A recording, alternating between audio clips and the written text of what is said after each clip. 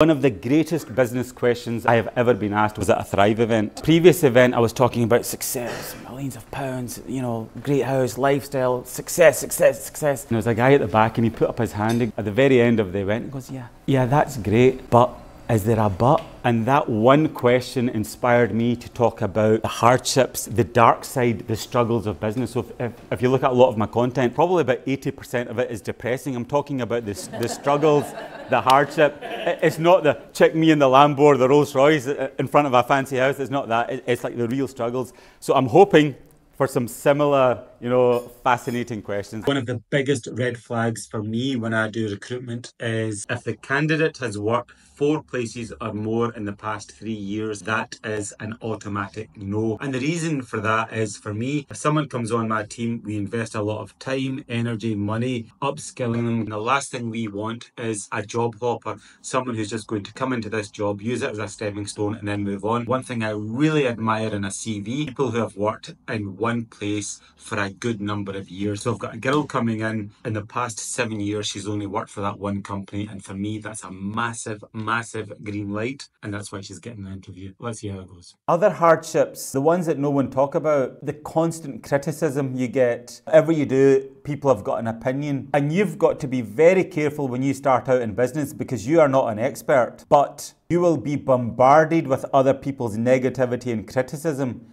And that is enough to derail you if you're not mentally resolute in your goals. This piece of paper is worth how much? £139. This is my baby boy. He's just turned 14. He's taller than me. No longer treated like a baby. He is going to be thrown in at the deep end of business and I'm going to teach him as much as I can. So today's 3 lessons. Number 1, get organised. This piece of paper is worth £139. That's a VAT that I paid for the van repair. Then has to be filed away safely and then given to the accountant so we can claim back the VAT. So get organised and get your paperwork sorted. Next thing, what was the next lesson, Dean? Make it easy for people to pay. Make it easy for people to pay. Here is a laminated piece of paper with my sort code and account number. Whenever we're selling franchises, we just take this out of the drawer and say, there's the details there, you can transfer the money. Every single person in the office has got one of these. So we make it as easy as possible for people to pay Boss Pizza money. And it's my job to help facilitate that. Lesson number 3 was? Dress smart. Dress smart. You never know who's going to walk into the office or who you're going to meet, and you've always got to play your A game and look razor sharp at all times. Thank you very much. How was your first day in the office? Brilliant. And how much are you getting paid per hour? £3. £3 an hour. And do you think, is that not like so much money? It's like above average. It's above average. There you have it. £3 an hour is above average.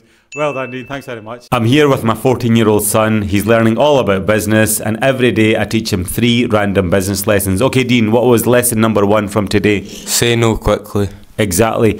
In life, you're going to be bombarded with so many sales calls, options, people saying, can we do this for you? Can we do that for you? Never say, I'll think about it and I'll get back to you. You waste your own time and their time. Straight into lesson number 2. Down at the Boss Pizza shop, who pays the wages? You do. Really? No, the customer does. Exactly. Well done. In any business, you need to drum into your team. It's not the boss that comes in with a fancy suit and dishes out the cash. It's not the case. It's the customers that pay the wages for any business. And one of the best quotes ever is by Sam Walton, the founder of Walmart. He said, the customer can fire everyone in your business from the chairman on down just by spending his money somewhere else. So the customer pays the wages, so get that into your head. That's why we need to have great customer service. Okay, lesson number 3. Video editing is a key skill. Yes, video editing. So Dean is learning video editing just now. And for every business owner and every youngster, they should know video editing. Short form content is now massive. So if you've got the ability to film TikToks or shorts or Instagram reels, that could be phenomenal for your business at relatively low cost. Back in the day when I was starting out in business, if I had to get a video editor in, it would cost about £500 a day. And that price has just come down to the point where it's free, and now my son's doing it for me. Excellent, thank you very much. And you're still on £3 an hour? Yep. How do you find that? Alright. It's alright. He thinks yesterday when he started on day 1, he thought that was above average. So we'll just go with that just now. Okay, thanks very much, Dean. I'll see you tomorrow. Day 4 of having my son in the office. I'm teaching him all about business. Dean, you're on £3 an hour. How do you feel? Great. Great, £3 is so much money for a 14-year-old. How long would it take to post 50 bits of content on social media if you were to do it?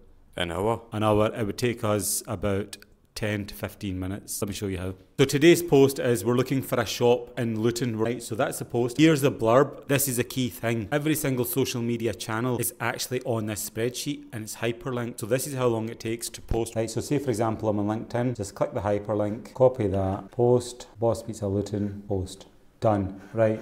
Next thing, we go back to the spreadsheet, click on the next one. 25 seconds we've posted in 3 different accounts. So that's how quickly it is. We're not looking at minutes or hours, it's about seconds. It should take you no more than 15 seconds to post in approximately 50 different channels. For your own channels, get yourself a spreadsheet set up with hyperlink and it takes you seconds. It's copy and paste and you rattle it out. So if you've got a business out there and you've got multiple different channels, you've got stories, Instagram, LinkedIn, X, whatever it is you've got, get it all in a spreadsheet, get it hyperlinked, create your blurb on a second screen, and then it's just a case of copying and pasting it. Get 50 bits of content out for your business every single day. Go do that for your business and you'll see amazing results. Good luck. In 3 years, I've managed to open up 4 shops. And you might think that's poor.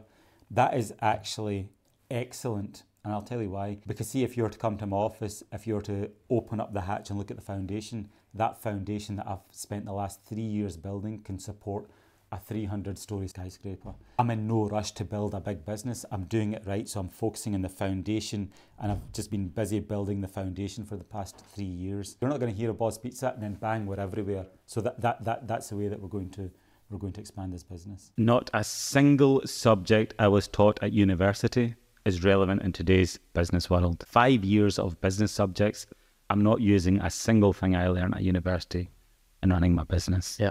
That tells you something. It does.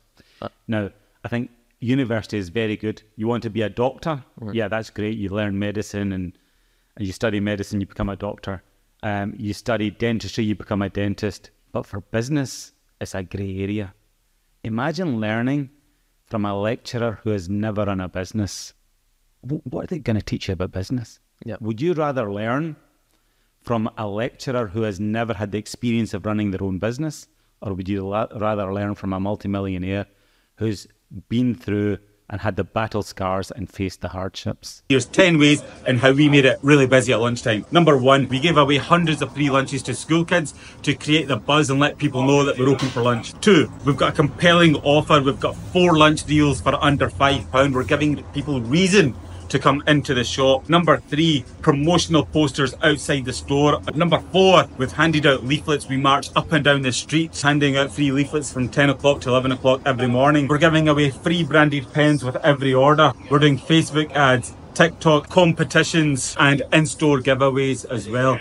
So if you want to make your business busy, you've got to run multiple things. The big mistake a lot of business owners make is they open up a business, they expect the customers to come running. That doesn't happen. You've got to have a targeted campaign using multiple different channels. In our case, we used 10 different channels and that's how we made our business busy.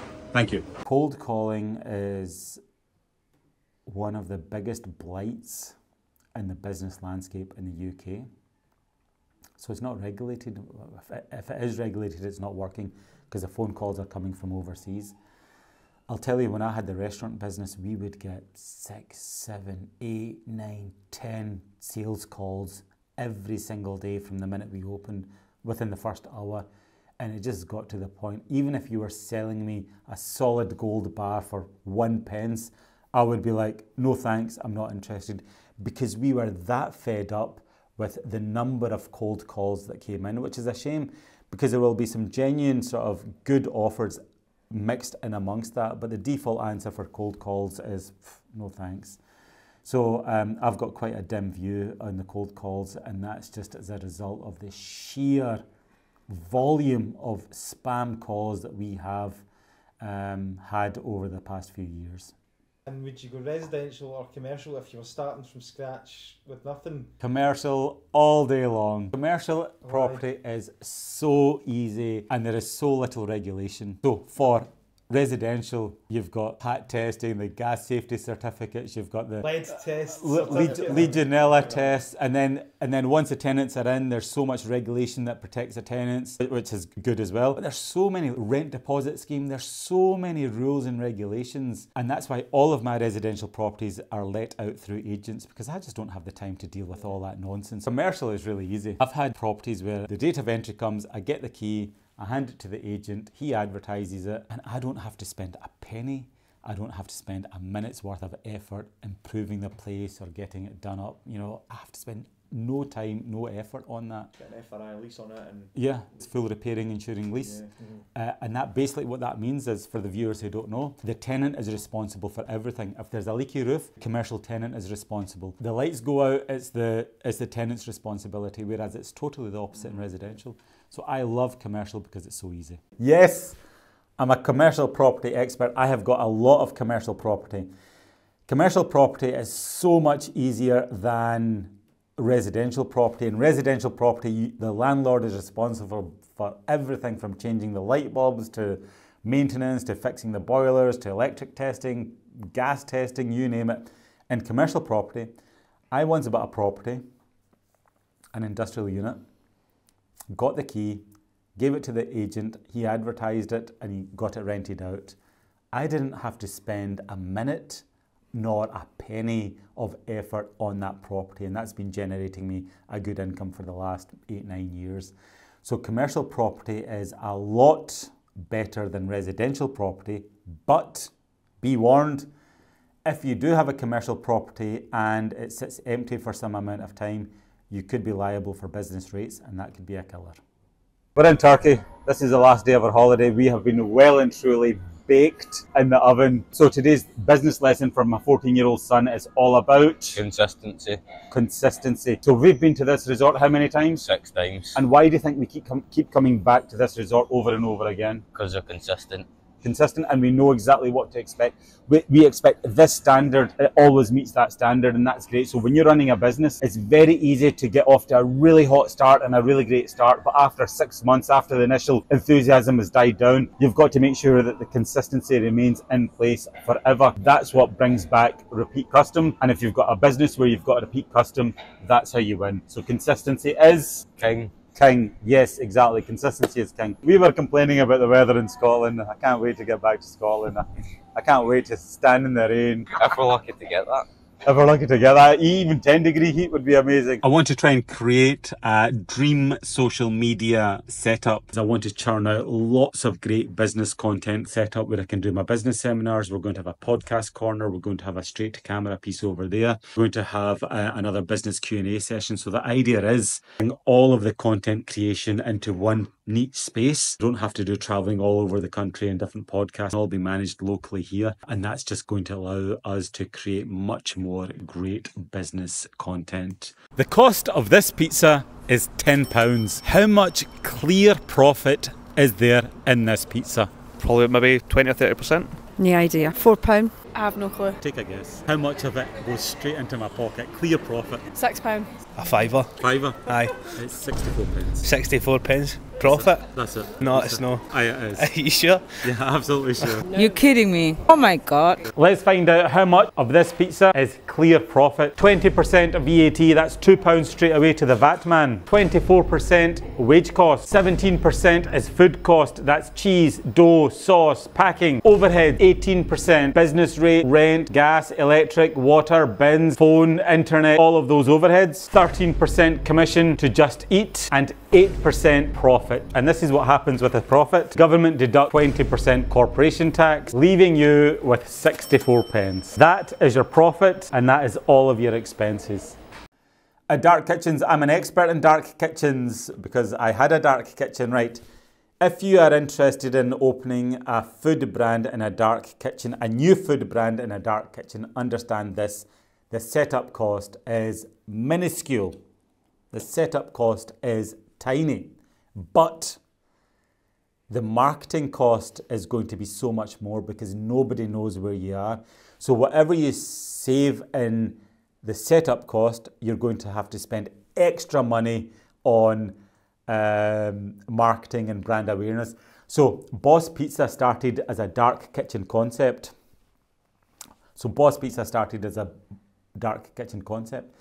And people were in Hamilton were like, where is this? I've been in Almada Street and I can't see it anywhere. They were like, is this coming from someone's house?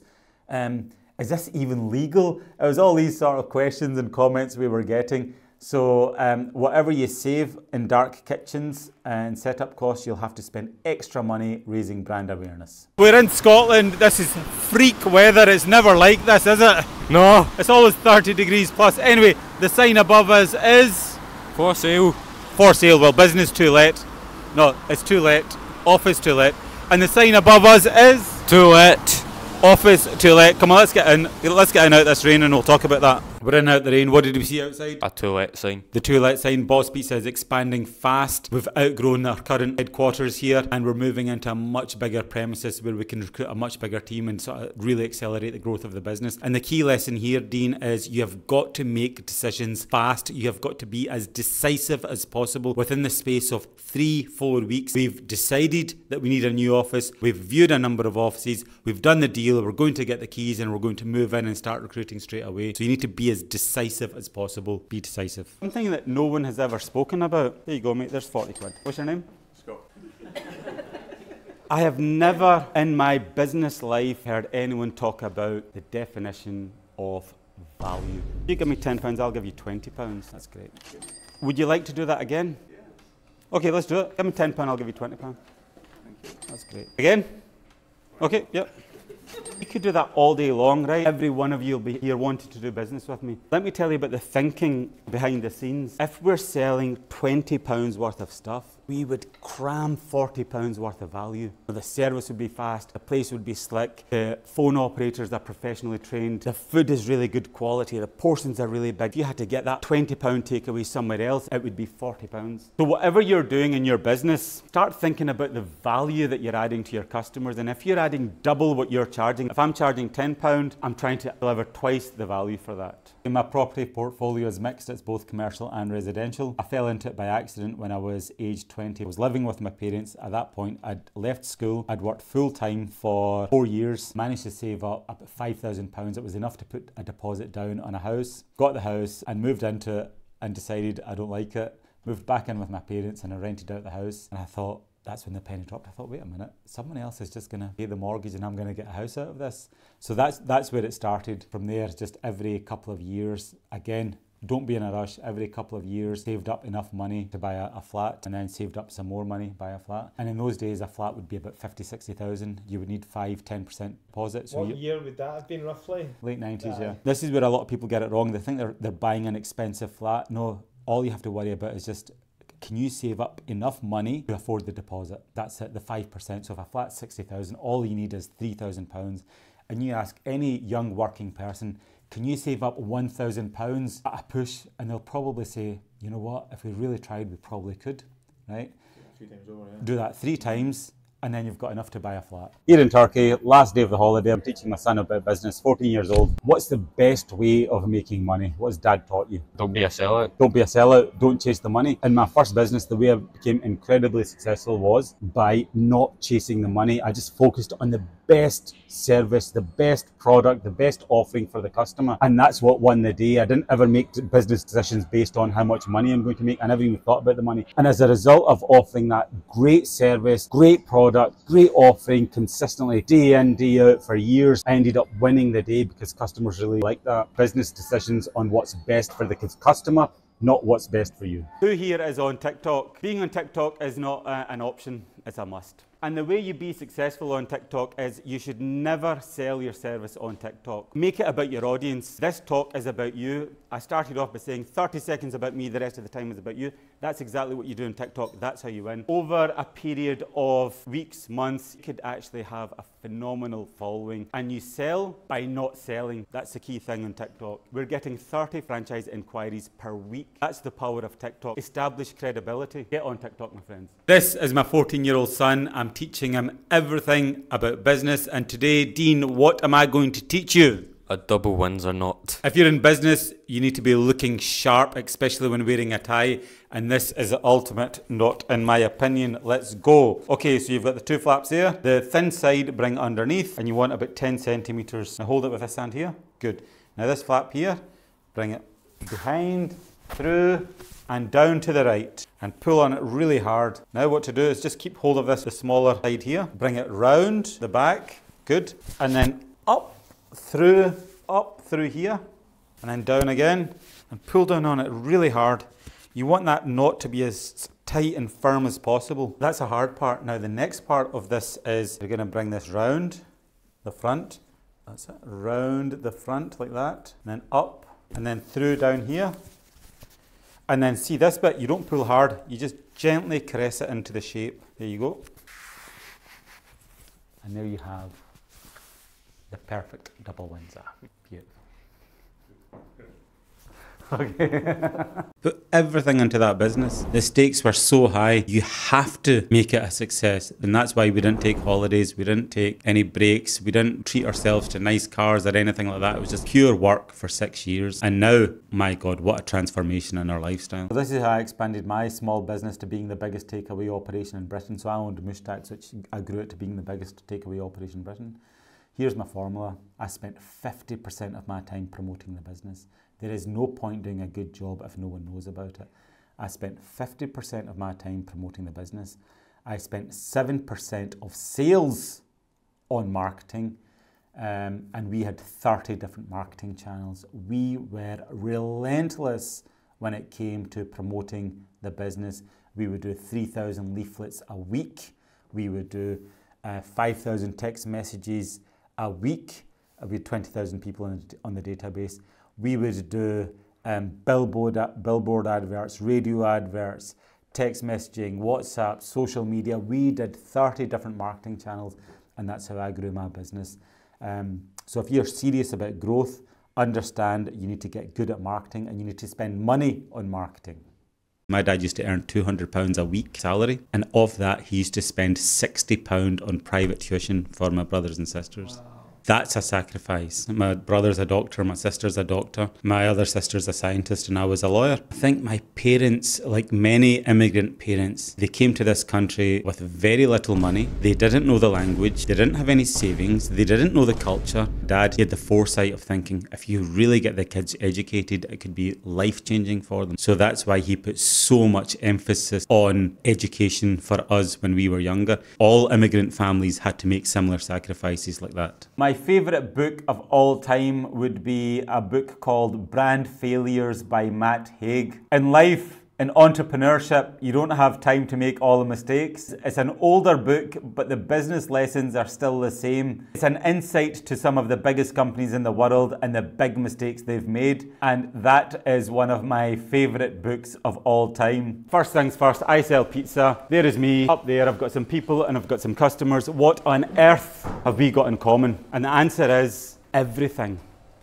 Every single business in the world runs on exactly the same principles, and the big mistake a lot of people make, they think, oh, they're an accountant, no, they're not a businessman. I'm a lawyer, no, I don't need to know about business. Every single business has all of these elements, and the fact that I sell pizza or you sell accountancy service or you sell insurance is not even the tip of the iceberg. We've got everything in common. Everyone in this room has got everything in common. It wasn't my intention to get back into property, but the next door property came up for sale and I thought, you know what, that's quite handy, I'll buy that. Residential or commercial? Commercial. Commercial. And then the next door property came up, oh, that's quite handy, I'll buy that.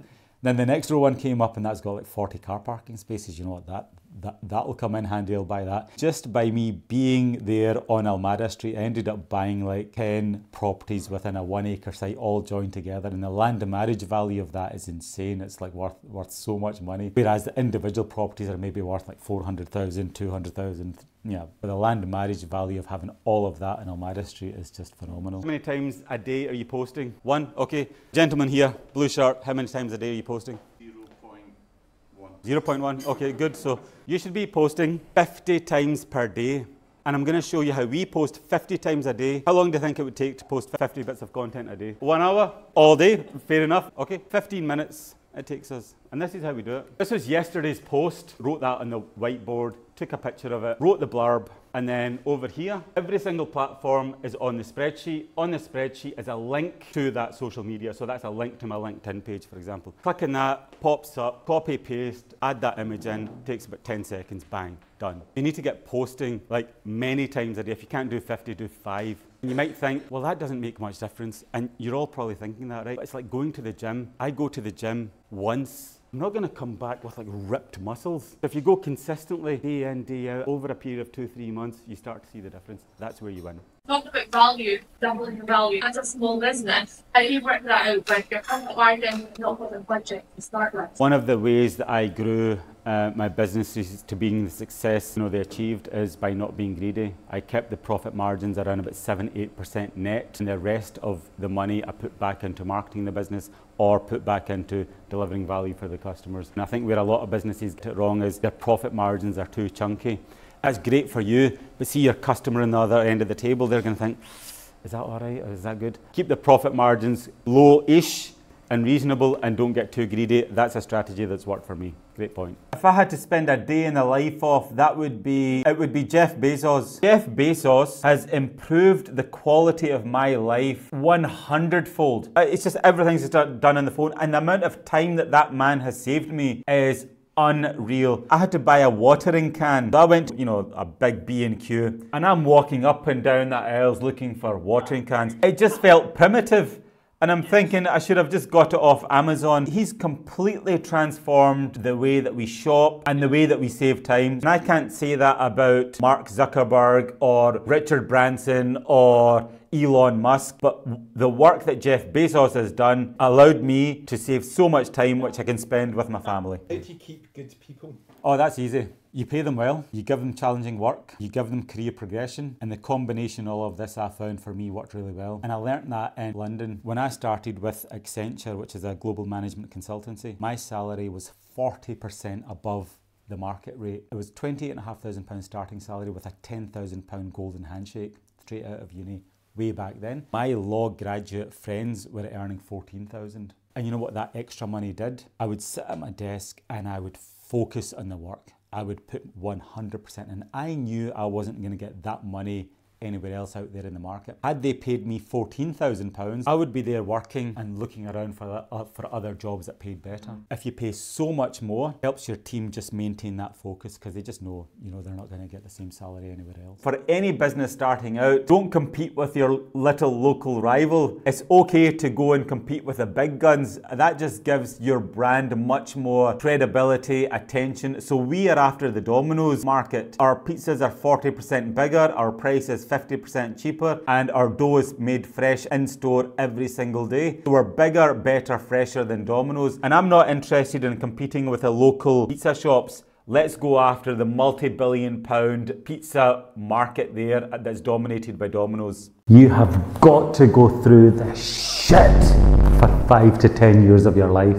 And on the other side of that mountain of shit is success. And the majority of the people in this room are not willing to make the sacrifices to get to the other side of the mountain. No one is mentioning this. You must have money in the bank, because even having money in the bank gives you options. If it just sits there and sits there, I've had money sitting in the bank sometimes for years, and you hear all of these gurus saying, oh, it's losing its value, it should be invested in something else. In my opinion, it should sit in the bank. I'm alright then, I'm all good. Yeah. I get absolutely slated. Yeah. The same time that I bought one property, he's bought about hundreds. Do you know what I mean? So I owned 10 properties in one block in Hamilton, right? There was one property I didn't own, and if someone else bought that, that would have been a thorn in my side forever, right? I just said to the guy, this was many years ago, 15 years ago or something. The shop was worth about £40,000-50,000. I said to the guy, I'll pay £80,000. I want the date of entry to be tomorrow. And he agreed, and I got the keys the very next day. I was thinking, had I not had the money sitting in the bank,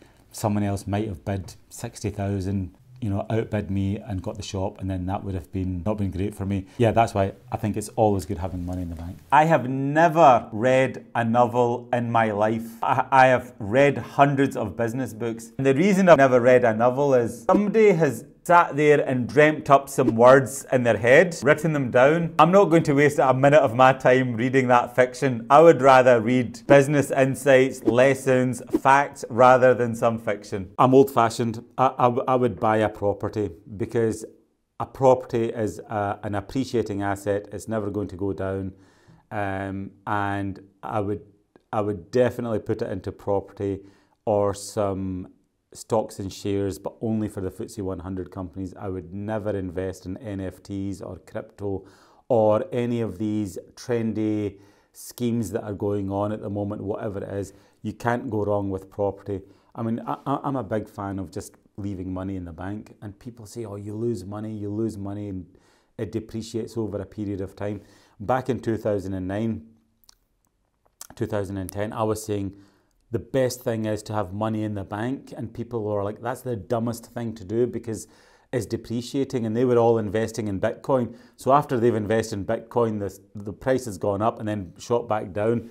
They're left with nothing, and I've still got money in the bank minus some inflation. So I think having money in the bank is the smartest thing to do because it gives you options to do whatever you want. I was on the phone to ex-Papa John's guys, and they were saying, we've closed down 8 of our stores. Yeah, would you like to buy them? You're picking them up for pennies. You're picking them up very cheap. So we could just go and rebrand them, use a lot of the same equipment, the refrigeration, the air conditioning, the ventilation, all of that stuff's already in place. For us to transform that into a Boss Pizza is half the normal cost. 2 of the main established brands, the reason they're failing is not because they're not making sales, is because their head offices are charging them too much royalty. Okay. That's the point of failure for those businesses. And one of them is charging up to 19% royalty fee. There's an HR fee, there's another fee, there's an admin fee, this fee, that fee. Before you know it's 19%. You add in 20% VAT, 39%, you're never making any money. You're learning for that model, I guess, and ensuring that your franchise model's set up differently. The way we're winning, we're putting the profit into the pocket of the franchisees. I'm not going to grow Boss Pizza. The franchisees are going to grow Boss Pizza. They're going to come back to me in 6 months and say, Ajmal, this is going really well. Can we get another store? My friend wants a store and my cousin wants a store. That's the way we're going to grow it. The hardest part of making passive income, it wasn't passive. It wasn't passive at all. And this is a big mistake a lot of people think. I had 8 properties. The profit margins on them weren't great. So I was taking furniture up the stairs, down the stairs, clearing out flats. When my university friends were out partying, I would say, oh no, I've got somewhere to be. That somewhere to be was in the bloody flats, cleaning them out because someone's left them in a mess. So my whole university life was spent cleaning flats, moving furniture about, just earning very little income. So there was nothing passive about that at all. So I think passive income is something that I've always been a bit skeptical about. You don't get money for anything in any field. I'll tell you something, right? Paying your employees more is actually better for your business. The attrition rate is lower, the retention rate is higher, and therefore your training cost is lower. And the benefit of that is the consumer offering remains consistent. Imagine going into a business and you get served by someone who's really great. They leave and then the next minute it's someone else and the service is shoddy or it's rubbish. That's going to affect your brand in the mind of the consumer. Makes such a big difference, by the way. Business is doing well. Don't spend money on stupid stuff. You don't need to buy the Rolexes and the fancy watches and the fancy cars. Save up the money, I put it away into property. Business made money, put it away into more property. The business made money, put it away into more property. I didn't buy any fancy watches or cars or anything like that. But for the first few years, I used to drive, you know, the little minis, I used to drive that. And then my wife said to me like 4 years later, come on, you need to buy yourself a decent car. I was quite happy scooting around in a wee mini, and I bought an S-Class. But that was only after my business is established and I had bought some property. So my strategy was let the business make money, invest into property. Business make money, invest into property. Are you a buy and hold guy? Buy and hold and never sell. In property, you make money in the long run. And the years will pass by. I've bought property yesterday. All of a sudden, 10 years later, it's paid off. And now for the next 10 years, it's just going to be a cash cow. That's what we do with property, buy and hold. No one's talking about saving money. I think having money in the bank is the smartest thing to do. At the bottom of this street, you've got the Bentley garage, McLaren garage. Opposite my office, you've got the Maserati garage. And I own 1 acre of land here with 10 properties on the main commercial road in Lanarkshire. There was one shop I didn't own. When the gentleman came to selling it, I said, whatever the value is, I'll pay you double, but I want the date of entry to be as soon as possible. So I got the shop. That money now is insignificant because of the land marriage value of 10 properties, 1 acre of land. So in my opinion, having cash in the bank is the smartest thing to do because it gives you options. Let's talk about anti-Semitism. Last year or the year before, Scotland played Israel. So if I go along to Hampden Park and don't support Israel, does that make me anti-Semitic? Well, firstly, I'd like to say that throughout my entire life, I've fought against racism and victimisation against every community. I would fight against any victimisation of any Jew that I saw in front of me. But I will be damned if I will be stopped from calling a genocidal nation what it is for the fear of being labelled as an anti-Semite.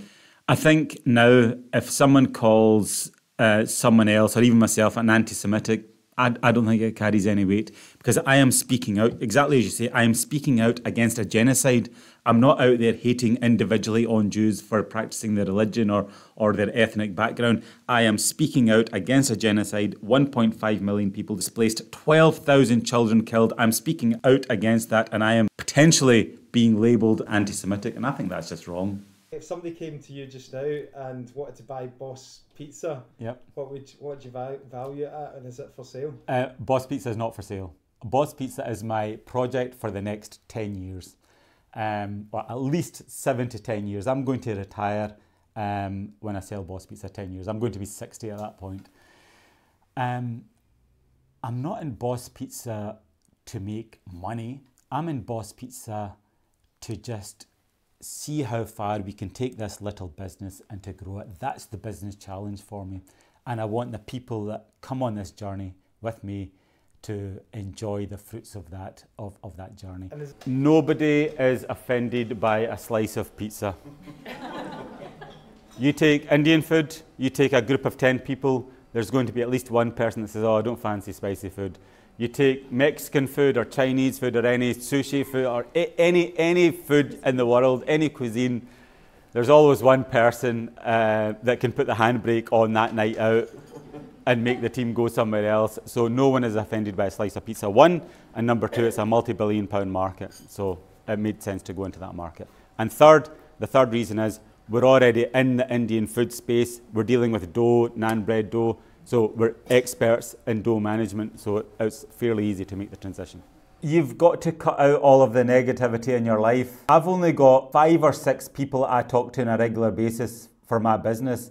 I don't have too many meetings. I don't have too many opinions. I keep my core team as small as possible and my interactions with that small team as large as possible. And anyone else, my interactions with them are limited. Social media gives the impression that you start your business today, you're going to be successful tomorrow, you're lying on the beach the day after. It's not like that. 5 years of hard graft, then you can enjoy trappings of entrepreneurship. Had you asked me about success 15 years ago, I would have said success is big house, fancy holidays, nice cars. Ask me about success now, and I would say success is spending the maximum amount of time with your children, having the freedom not to work 40, 50 hours a week, being able to see your parents whenever you want, take time off whenever you want. That, for me now, is true success. The word success should be flexible throughout your career. In your 20s, it should mean something else. In your 30s, it should mean something else. In your 40s, it should mean something else, and so on. How much tax do you pay, sonny boy?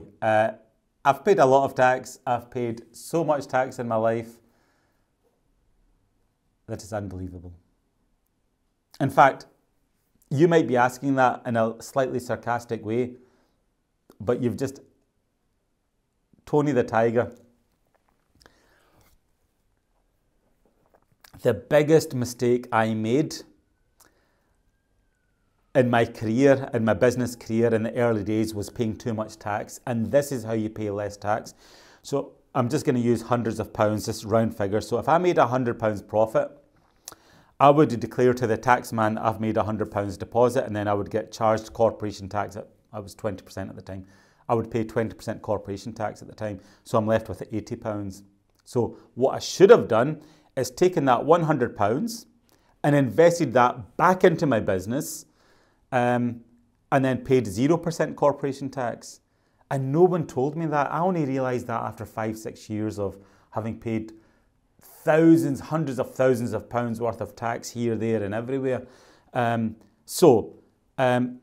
efficiency is very good to have a healthy set of accounts, but it can be smart to have accounts that show very little profit, but you're using that money to reinvest in your business. And for a growing business, that's very important. Destination rather than the journey, enjoying the journey and enjoying the growth. Yeah, I'm really enjoying the journey.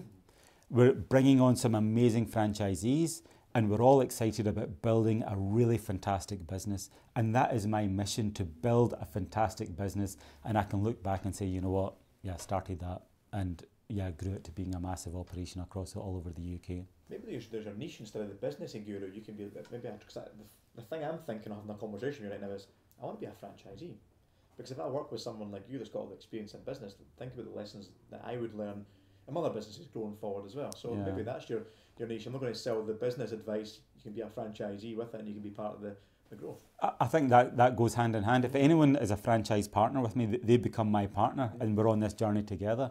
And the only way Boss Pizza is going to succeed is if those franchisees are succeeding. Yeah. And my mission is to make them as successful as possible. And if I do that, I tell you what, they're going to grow the business for me. Yeah. They're going to come back to me and say, Ajmal, my brother wants a franchise, my friend wants a franchise. So I'm going to use the franchise network to grow the business to being like a multi-hundred unit operation. And Domino's can be in the dust. Well, let's see.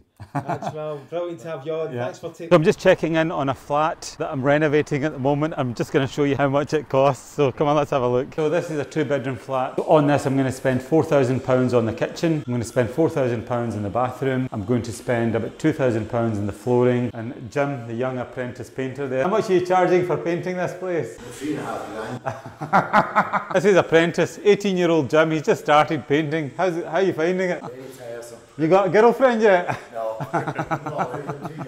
Getting into property is great, but it costs 10, 15, 20,000 pounds up front before you even make any money, and then you recover that money very, very slowly. How many months do you need to rent this out to recover the money? Just going back to the office now, we'll get the numbers up on the board and we can see how little money we're going to make from this project. The monthly repayments on that flat are about 450. The rental income I'm going to get is £600. So that leaves a profit of £150 per month. I'm going to spend £14,000 in that property. It's going to take me 7.7 years to recover that money alone. Along the way, where you win in property is the value of the property goes up over a period of time. So a warning, if you're thinking of getting into property for the short-term gain, it's not as easy as everyone's making it out to be. What's Dad taught you? Don't be a sellout. Don't be a sellout. Who was I recently approached by? OKX. OKX, they're the guys that do cryptocurrency that sponsor Man City. I just said no to them. You want to remain true to your audience. I talk about business, that's all I want to talk about. Don't let these companies put a little bit of money in your pocket and they can take what comes out your mouth. You don't want to do that. Authentic to your audience, you build up a more genuine, larger audience, and then further down the line, you'll get paid probably much more by a company that recognizes you for your skill as opposed to just some random company who needs some extra views. Questions about business, ask me anything. Pop your questions in the comment below. Matthew's going to read them and he's going to ask them and I'm going to answer them. Business, ask me anything. Matthew, next question, please. What do you think of the vending machine business? Is that a good thing to do when you're at a young age? Vending machine business is overrated. People think, oh, you get a vending machine and you put some crisps and chocolates in it, you're going to make a lot of money. Absolutely not. You have to pay the ground rent. You have to pay the cost of the machine. And then the profit margin on the actual goods going into the machine, you're maybe talking 35, 40% on a bar of chocolate. And if you add in how many bars of chocolate you sell in that machine a week, how long it takes you to actually go to that machine, top it up, maintain it, keep the machine clean, etc. I don't think it's going to be that lucrative. I don't think it's going to be worthwhile unless you've got hundreds of them dotted around where you can then benefit from the economies of scale. I've actually seen in America some people saying, oh, they do the vending machine, have a vending machine business, stick a vending machine there. Yeah, you can't just go and put a vending machine anywhere. Whoever owns the land is going to want some rent from you, and the cost of a vending machine is quite expensive as well. So how many bars of chocolate at 35 pence profit do you need to sell in order to make back the £2,000, £3,000 original investment? Some of the greatest videos that I've put out, that's not going to do well, and bang, it's got millions of views. And then the flip side, the videos that we think, oh, that's a great video, we spent a lot of effort on that, they flop. don't be the judge. See, the stuff in the early years that I thought resonates with the audience, I was totally wrong. People want to see the real nuts and bolts of business. So you might think it's dry. I'm telling you, that is no drier than a pizza being put in an oven, travelling along a conveyor belt and coming out the other end. There'll be companies out there that are looking to buy your product, and if you're talking about the engineering process, you know, how great your packaging is, how great your service is, just start talking about your business and don't you be the judge, let your audience be the judge. I said to the guy, I want the date of entry to be tomorrow, and he said okay, so I phoned my solicitor up, Carties of Hamilton, Jim Toner, he'll verify this. I said, Jim, the date of entry is tomorrow. He goes, it can't be done. I said, Jim, it's a bit of paperwork, just fucking do it. Right. He goes, I think we've all had that conversation with solicitors. Okay. He goes, okay, let me see what I can do. It was a cash purchase, no call report, no nothing, so they managed to do it. And he did it. Of course they managed to do it. They just try and drag it out for 7 or 8 weeks to justify their fee, don't they? I know, think about it, and I'm in London. I'd been working in London where you're doing like 30-page proposals back and forth on a daily basis. What a solicitor does, right? I'm not bad-mouthing solicitors, right? It's like, oh, here's a property. Yeah, it's got a roof and some walls, and here's the deeds for it. I'm selling it to you. Here, can you check that? Is it okay? And you say, yeah, it's okay. Right, we're happy to exchange. That's roughly what lawyers do, right? And why does it need to take 8, 9 weeks, 6, 7 weeks? So I said to Jim, just do it, and he did it. Every single wall in my office is white, and the reason it's white is very simple. A few years ago, I appeared in a newspaper, and I was delighted with that, so I put it up on the wall. Then a few weeks later, I appeared in another magazine. Yep, put it up on the wall. And then it got to the point, our marketing was that slick. Every wall, in every room, every cupboard, every storage space, crates upon crates of publicity. And this was all generated in-house. We didn't have any agency working for us, TV channels as well. One day I walked into the office and I thought, you know what, I'm sick of looking at myself. And I just ordered everything to be taken down and the walls to be painted white. So that's why the walls are white. Is that the reason behind the social media stuff and the TikTok stuff? Yeah. Is that kind of the reason that, like, it's quite good just following your journey as well? Is that why you're doing that? Is it kind of to show the progress? The TikTok I'm doing because I love talking about business, and I think the reason I'm doing TikTok is there are too many gurus out there giving rubbish advice and charging a lot of money, and if I can move into that space and give experiences from my own business journey free of charge, someone might say, you know what, yeah, that's a good point. That's just saved me £2,000 in this bullshit course. Do you get messages from people and all that? All the time. Have you had any good TikTok hate? Because there's some hate out there as well. There's some real kind of nut jobs out there. Where you win in property is if you play the long game. If you play the short game, there is a higher risk that you end up with not very much, because by the time you pay your legal fees, your stamp duties, all of the hundreds of overheads, it's not that lucrative at all. So where you win in property is if you play the long game. In my early 20s, I saw my dad and my uncle have a discussion. They bought a cottage for £53,000, right? It's 53,000, but they paid 56,000 because they really wanted it, and the lady was quite determined that she wanted more, so they paid £56,000 for it, £3,000 over. And I remember my dad and my uncle thinking, gosh, we've paid too much for that. We've paid £3,000 over, right? Fast forward 20 years, that £3,000 is insignificant. So what I've learned from that is if I really want a property, I don't mind paying an extra 5, 10, 20, £30,000 for it, even £100,000 for it. I don't mind. Because if you take the long-term view, that £100,000 or £50,000 is insignificant. If somebody came to you just now and wanted to buy Boss Pizza, yep, what would you value it at, and is it for sale? Boss Pizza is not for sale. Boss Pizza is my project for the next 10 years, or at least 7 to 10 years. I'm going to retire when I sell Boss Pizza 10 years. I'm going to be 60 at that point. I'm not in Boss Pizza to make money. I'm in Boss Pizza to just see how far we can take this little business and to grow it. That's the business challenge for me. And I want the people that come on this journey with me to enjoy the fruits of that journey.